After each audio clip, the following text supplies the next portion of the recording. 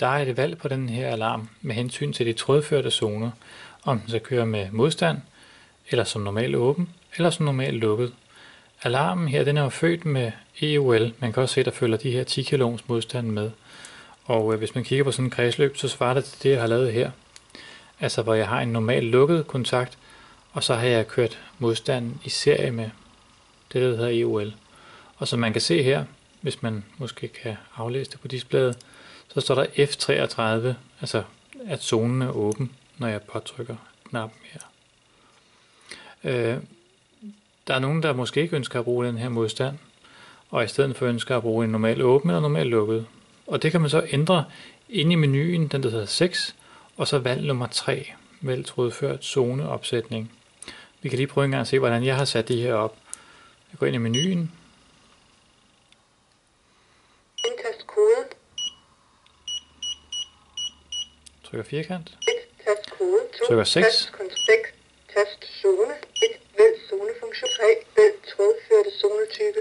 Trådført zonetype, ja tak. Tast zonenummer for at ændre. Tast bekræft og bekræfte. Tast Og 33, for at forlade. det er min første trådførte zone.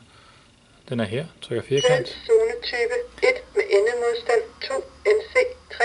NO. Tast bekræft. Tast og gemme. Tast tilbage. Den er fin nok. For at forlade. Opsætning gemt. Tast 34. zonenummer for at ændre. Den har jeg så sat her.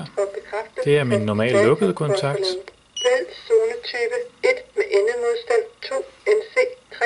NO. Tast bekræft. Tast. Og tilsvarende har jeg så kørt her på 35, hvor jeg har taget den sidste.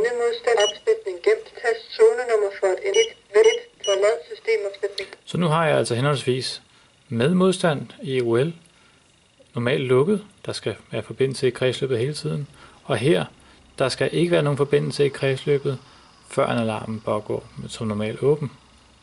Og man kan se her, at min normalt lukkede zone går også nu ind og viser F34 bliver det så.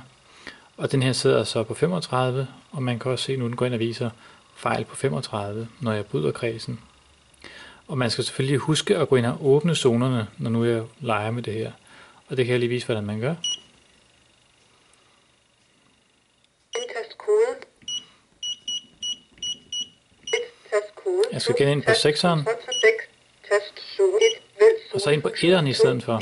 Vælg zonefunktion. Vælg zonefunktion. Tast zonenummer for at ændre. Tast bekræft. Tast og bekræfte. Tast. Der tager jeg så 33. Det er den her over firkant. Vælg zonetype 0 fra. Og der kan man se her, at 3 normal zone. der har jeg valgt en 3'er, en normal zone, bare lige for testens skyld.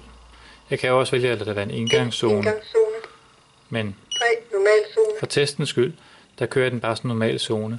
Den er jo født som at være 0, 0 fra kobbelzone. og man kan også se her, hvis jeg trykker firkant, og så kan vi gå ud af menuen, og der vil I kunne se, at jeg kan trykke på den her knap, uden der sker noget bagefter.